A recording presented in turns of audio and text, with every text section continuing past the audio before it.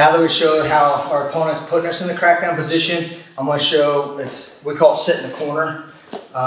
It's a tactic I can use to put myself there, but for Michael's position to finish in a crackdown, he needs his shoulder inside my body, and I'm going to focus on beating his shoulder before we get there. So he can shoot his high C, and I can stuff the head here and deflect him, okay? And this time instead of going to the belly, I'm kind of just going to slide into him and drop my hip. That way his shoulder shoots past my body.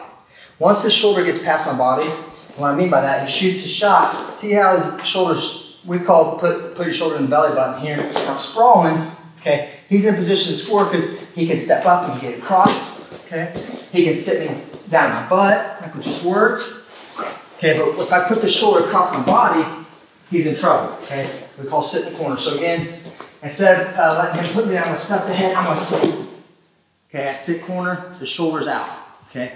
I have several different finishes from here, but the most simple one would just be post and just keep sitting in the corner. And we're gonna be scooting. What Michael will do here is he'll drop his hips down in the way, down, and he'll run his feet out, run, and get back into this position.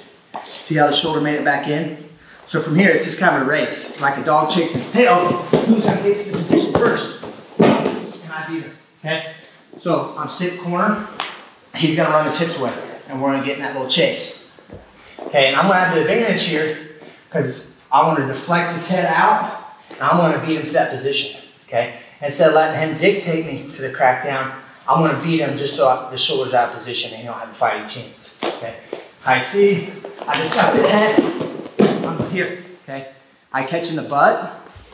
His shoulder, he's not in a bad position here. And all Michael would do, if this is the offensive to finish, he would run his feet out and run his shoulder back in. And now he's in this position, okay? My hand's out of the belly.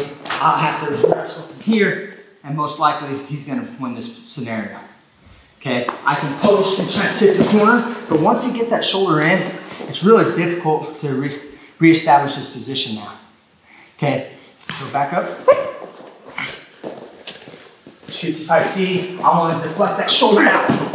Okay? I catch in the butt. Okay? And now as he runs, I'm just going to chase him here and go score. Okay? That's just real simple. Sit in the corner and beat in the corner technique.